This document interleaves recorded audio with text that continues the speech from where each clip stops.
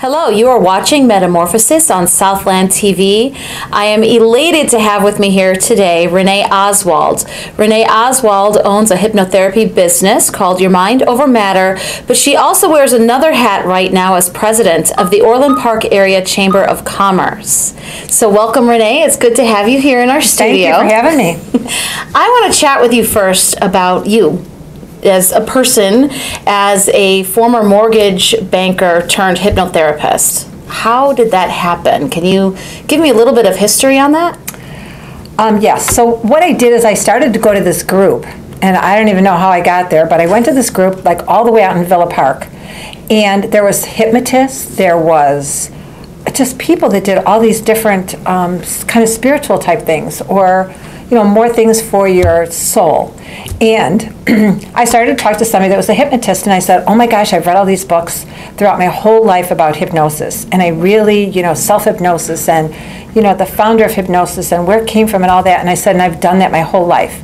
So she said, well, why don't you go to school for it? And I went, oh, no, I couldn't do that. And then the more I kept on going back to this group and talking to this girl, the more I decided, this is what I've always wanted to do. I've read about it, I really want to do this. So then I went to school and got certified as a hypnotherapist, but I still came back to the chamber and to different functions and still was a mortgage broker. And I did that for 3 years because I was not sure if I really wanted to do the hypnosis full-time or not. And then I decided, I really want to do this full-time. Not only that, I think people might be afraid that I would be hypnotizing them into doing mortgage loans. So that was why I couldn't do both. So then I switched over. Did you notice that people had a different way of looking at you? For example, you're a mortgage banker by day and a hypnotherapist at night. Was it hard for people to adjust to that mindset? It was, because I didn't tell anybody for the first 2 or 3 years, and I was just really, friends and family were the people that I was, were my clients. And when I finally said this at the chamber, I had the funny people saying, oh my gosh, don't look into her eyes. And I don't know if they really realized that I did a lot of training to become a hypnotherapist. It wasn't just like one day I'm a mortgage person, the next day I'm a hypnotherapist. I did a lot of training. I did a lot of, working with people, even during my training, and then worked with people for the 3 years before I even, kind of came out of the hypnosis closet and told people that this is what I was doing. So, yeah, it was a little bit of a transition, but I think once people realized that how serious I was about it, that they had seen a lot of hypnosis shows, and I think they kind of related that to what I was doing, where the shows are fun and they're a good laugh and they are real, but it is also real that hypnosis can really help you in making the change that you want to in your life. Can you give me an example of how that can help?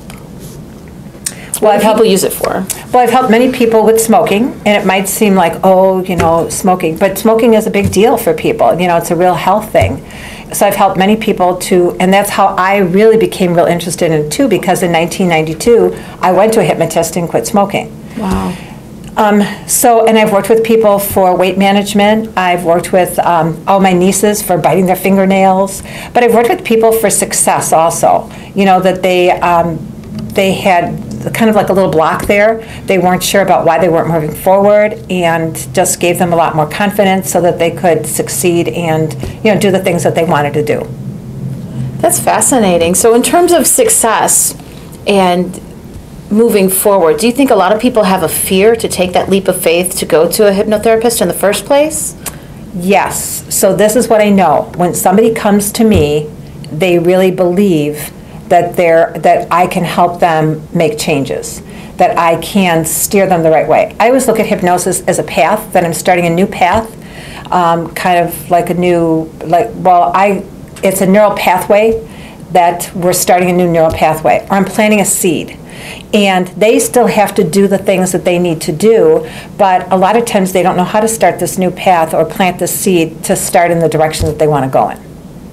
That's fascinating. So it definitely takes a course of action as well and homework on their end, but it sounds like they need to have that willingness to be open to it in the first place. Right. And so their belief sometimes is that they can't do something. So I can't quit smoking. I can't lose weight. I can't succeed. I can't move forward. So they've got that I can't, and that's a belief that they've got. And so with hypnosis, what I help them to do or support them is making those changes by changing that belief that I can do that. And so I think in anything, when somebody wants to make a change, it has to be that they believe that they can. And once they believe that they can, then then they can start to make the changes and move forward. It's a shift in negative self-talk to positive self-talk. Absolutely. And I always give them 100 affirmations too. I have this sheet with 100 affirmations. Always send them away with that, so that always helps. And I always give them an action plan. So at the end of the hypnosis session, we always do like a 3-point action plan of steps that they can take and things that they can do. And some of them might just be reading affirmations every day to help them along. I see a correlation between your business as a hypnotherapist and your action as president of the chamber, and that is that it's people-focused. Can you tell me a little bit about your presidency with the chamber? What made you decide that, yes, that would be a good fit for you to be the president of the chamber? I think I've been in the chamber for 10 years, and so I think it was a matter of kind of, like stepping in the direction to be, be the president of the chamber. And so I think you do things gradually, step by step. And I think that I can make a difference because I am positive. And I think a lot of people are negative. And I always say that when people can see other people positive, that can bring them where they just want to be positive because they like to be around people who are positive. They like to be around people who know that they can succeed and move forward. And so I know that in the chamber I can do that. With the little steps that we're taking in different directions of things that we're doing. We might do something a little bit different. I know I had started the Women's Networking event, and that was probably 6 or 7 years ago. And then I also started with the new membership orientation. So there are things that I did that I saw that the chamber, could help the chamber. And now I think we're just always moving in that right direction, to continue to make small changes or start a new event or do something a little bit different that gets people more engaged, gets people more connected. And I think that's the big thing about the chamber is the connection with people. I have to say, in terms of the Women's Network, that was the very first event that I attended with the Orland Park Area Chamber of Commerce, and just to be around so many like-minded people in that we were all forward-focused, I really appreciated that. I was interested to find out, though, that when you first proposed the idea of a women's luncheon, it was denied, was it not? It was. It was denied, and it was denied for a while. And then I just kind of continued with it. So it was like I got more information. I wrote down more things of what I wanted to do. I had a step-by-step plan. I presented it at different places. I presented it to the ambassador group. I presented it to a couple other places. And when I presented it, people were going, "Oh, why do you want to have a women's club?" And after I continued to present it, then it was finally like, okay, well, let's just try it and see how this works. And the very first women's networking event that we had, there was 100 people who attended. And each year it grew and it got bigger and bigger. We had 2 a year for a while, and then we switched it to 1 a year because it's just pretty big. And this year we had like 220 people who attended. We had Andrea Darlis from WGN. She was our speaker. We've got lots of vendors and table sponsors, and I mean, it just is a wonderful event, and women look forward to coming to that. Women who don't come to a lot of other things with the chamber come to that event.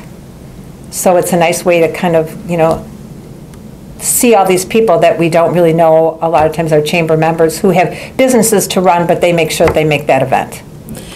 And that is fabulous. I really enjoy the ladies' luncheon events. And I want to talk for a moment about the chamber and some of the benefits of the chamber. Obviously, we have more than just women in the chamber. So let's talk about some of the benefits of chamber membership. And maybe there's a small business owner out there watching this publication, this show. Maybe there's somebody who is just starting to dabble in their own business.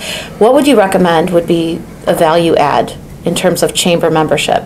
Yeah, I think that first of all, when people want to get out there and meet other businesses, it's kind of hard to say, well, I'm just going to go knock on doors and meet other businesses. So now when you're in the chamber, it's like you can meet other businesses at events. You can see all the different businesses that are members of the chamber. And I believe now we have like 540 members. And so you can come to the events. It might just be a ribbon cutting that you'll come to an event and you'll meet somebody. Or you, as a small business owner, might want to have a ribbon cutting and have people come to your place of business and learn more about what you do and what you're about. So I think just calling the chamber office and seeing some of the things that can help them is like that's like your first step. You know, what can the chamber do for me, kind of a thing. But just that networking, you know, and getting to know people and connecting with people. And that's something that I have found is that I've had a lot of friendships. I've connected with a lot of people. And the chamber is just more than just like a business to business thing. It's like a personal thing too, where you make a lot of friends. Which makes sense because most of the business that happens doesn't happen in the boardroom. It happens on the golf course or through these relationships that are built. Right, absolutely. That's wonderful. And speaking of the golf course, then we have our big golf outing. Right. And that's always, I think it's the third Thursday of the month in June. And we have that every year. And it's always been very successful. Everyone's always very happy. And we always have wonderful weather because I make sure that the weather is good. I'm in control of that. How does that look? That's wonderful. One more question regarding shop local. I know that chamber members, what I've seen is that there is an emphasis on supporting other chamber members and keeping business local. Can you expand a little bit more on that and some of the importance of supporting other chamber members? Right. That's one of the things. It's kind of like, okay, if you need a plumber, if you need a new bank, if you need, there's so many things in our daily life that we need. And instead of going outside of Orland Park or outside of the chamber, it's like you get to know these people and you can look up and you can know that, you know, you're going to have a successful, it's going to be a good relationship, and whatever you need, they're going to be able to provide it for you, and they're going to be accountable because they're chamber members and they're going to want to do the best job for you. So even if you didn't get a lot of business, you just have that circle of people where you can tap into as a resource, and you can get a lot of things done. Do you need a painter? Do you need your car fixed? There's just so many things. Do you need your computer fixed? We just have so many resources of people that we know that we can turn to, and we know that we're going to get a good job for a reasonable price, and it's going to be a chamber member. They're going to look to you now, and they're going to say, oh, and what do you do in your business?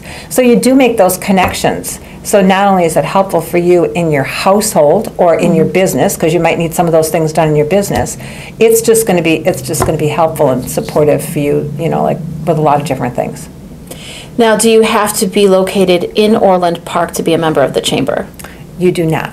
Okay. So our title is actually Orland Park Area Chamber of Commerce. So no, we have a lot of businesses that are not directly in Orland Park. They might be in Palos, they might be in Tinley. We even have a few that are in Chicago. So we have businesses that are in all the surrounding area. So the benefit is really more in the networking as opposed to the proximity. Absolutely, okay. Yes. I know that you've done a lot of research regarding the history of the chamber. Can you give us a little bit of trivia, if you would, on the history of the chamber? Sure. So the chamber started with 14 members in 1958. And they got together because they wanted to be a resource for the businesses. Well, Orland Park wasn't very much of a business type community at the time. It was more of a farm community at that time. So then naturally it started to grow and continued to grow. And we had different locations for our actual chamber office. But then in 1986, it was with School District 135 and with Ameritech and with the chamber that we got together, and there was a school building that was at 151st and 94th Avenue. That was vacant, that was just sitting there, and they decided to use that building. They were going to tear that building down. They decided to move that building to 151st and 88th Avenue and put that there for the chamber office. They revamped the inside of the building, and then we became, the chamber right there. And we're on school property. And so that's a little bit of a history of the chamber. Now, consider that we only had 14 members to start, and now we're like at 540, and we're growing all the time. So we're going to continue to grow in our little schoolhouse, which is really, it's a quaint building, but it's also a very nice place, and it's a great location. Wonderful. So just a little history of, No, I appreciate that. It's always fun to learn. What is your hope, your vision for the future of the chamber? Where do you see it trending? Well, my hope is to continue with the connections. I think that that's a big part of it, to continue with all those connections. And naturally to continue to grow. But the connections, when we make these connections, we find out what people want, what they want to hear more of, what they want to do more of. I mean, some of the things is that, it would be nice to have more education programs, and we do have, some of the schools that are in the area that can help us with some of those education programs. Robert Morris College is now a part of the chamber. And so I think that it's a big thing to keep those connections going. It's a big thing to be able to offer to our, businesses things that they want. They want to know more about customer service. So we're looking into, like maybe a customer service program. And the education is the big part, especially when we're dealing with a lot of smaller businesses, because those smaller businesses have to have all the hats. So it's not just that they know a lot about computers. They have to know about marketing. They have to know about, accounting. They have to know so many other things, and that's true of like all the small businesses, that they can't just know their one thing, they have to know all the other things. And that's why they've got chamber members that they can go to get those questions answered. But then we can also supply them with education to show them how those things can be done, a little bit easier, and take some things kind of off their plate so they're not like worried about those, and they can concentrate on what they're good at. That's fantastic. I very much appreciate your time here and your input. I'm going to throw you under the bus for a quick second and just ask if you could give us an affirmation, the first thing that pops in your head in terms of an affirmation that you like to share with people.